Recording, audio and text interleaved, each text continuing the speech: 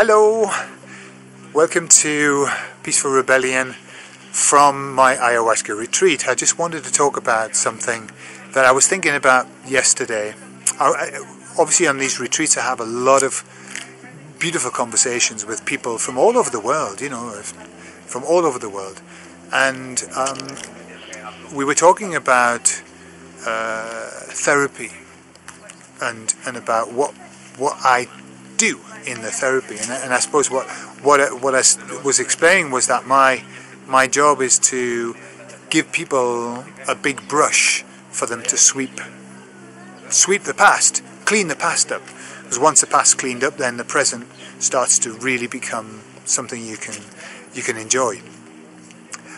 But one of the things I'm aware of after all these years of doing therapy is that the first years of our life are so absolutely important, and our parents and how our parents treat us is so vital that if they do it wrongly, we're buggered.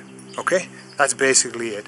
So what I wanted to do is I wanted to share just something, and I think I've talked about this before, but I wanted to share something about being a parent, just what I've learned, and I've learned this through my clients.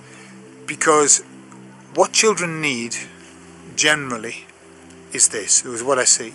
They need love. They need love, and especially love from the mum. And they need approval, and especially approval from the father. And what I discover is that when they don't get that, then what happens is children blame themselves, and they say, if I don't get the love that I know I need it, therefore I'm not lovable, or there's a problem, I have a problem with love. And then when they don't get the approval, they say, I am not enough, and not being enough is a major issue with many people.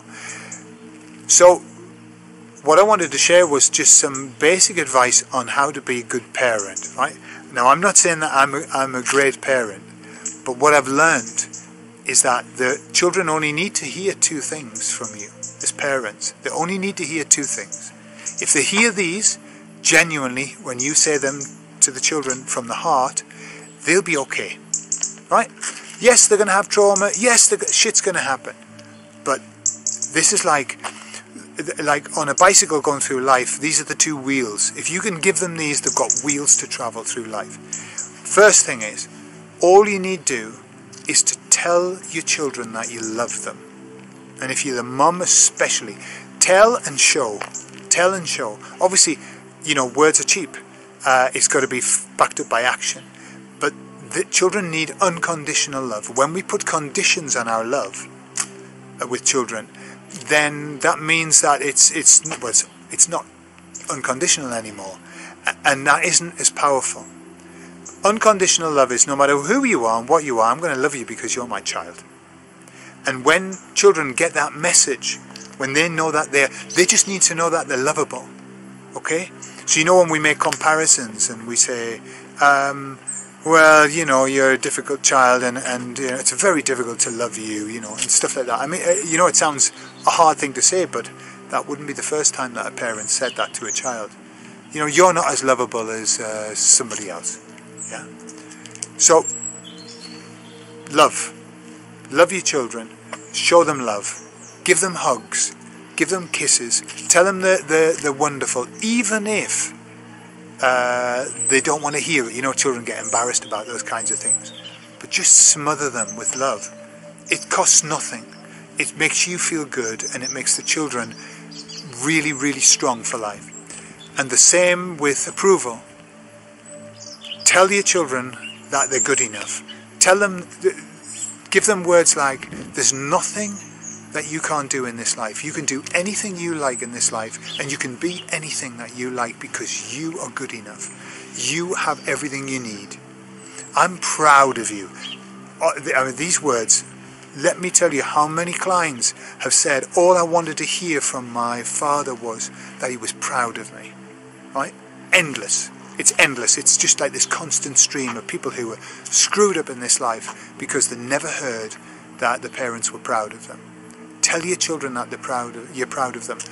not for anything that they've done, for who they are. Tell them that you're proud of them. Tell them that they're wonderful. Tell them that they can be anything and do anything. Tell them that you love them.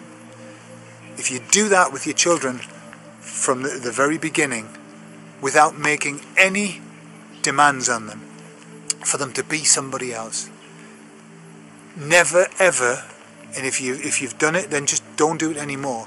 Never say to your children, why can't you be like Timmy, who gets all the high scores? Why can't you be like your brother? Right?